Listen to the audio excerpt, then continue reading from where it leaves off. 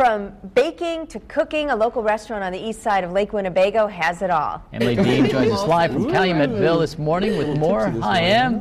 What do you have with you? Hey, good morning. Aww. I have little Kinley here. She actually has the hiccups right now. It's actually really cute.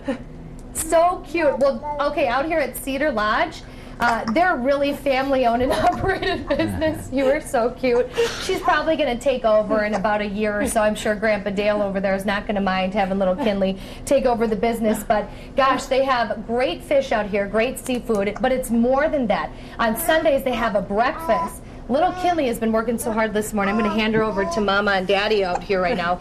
Casey and Kellen are out here. And so really one thing that's so great about Cedar Lodge is, you know, the atmosphere that you have out here, family owned. I was talking to Candy earlier, your mother-in-law, about how people come out on Sunday morning. They're open at 8:30 for breakfast. You are out here, and they literally have drinks ready for the people that come in every Sunday. It seems like a very tight-knit place out here too. We're in the little dining area out here, and we have some great dishes. They're breakfast dishes out here. Casey, just go over for us what we have on the table right now. Here we have our 3-egg omelet, we call it. We have a wide variety of ingredients. We have, this one's a ham, mushroom, onion, and cheese omelet. It's served with a hash brown. We have our flaxseed muffin, organic flaxseed with raisins and carrots and some shredded apples and everything in there.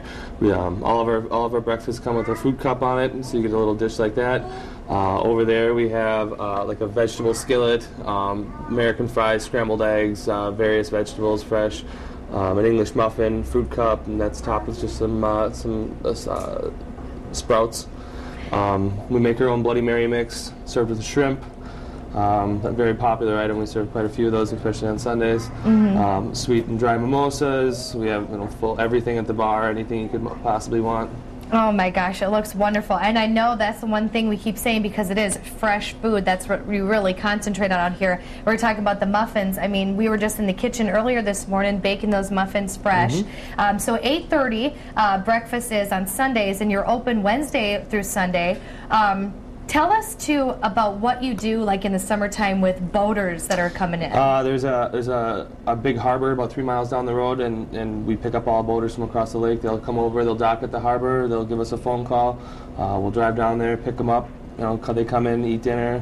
We'll take them right back down to the harbor, and we do it all from May through October. You know, when the weather's nice, you know, people get a big kick out of it, and they do it. We get them from all over the valley, up and, you know, from all the way from Appleton, Neenah, and everything. They come from all over the place for it. And you are right off of U.S. Highway 151 on the east side of Lake Winnebago. And you see these over here, Rachel and Pete. Now this one we were talking about, it should be called the Pete Petoniak omelet. If you come in here, Pete, they said they'll see what omelet they would name after you. And I was like, gosh, what can I do for Rachel? Bloody Mary. We'll see what Bloody Mary we can name after Rachel. All right. Maybe have a little mix or something. That's fancy. There you go. I know your omelet would not have mushrooms in it. No, you're right. Would it have cheese in it? Oh, yeah. Okay, good.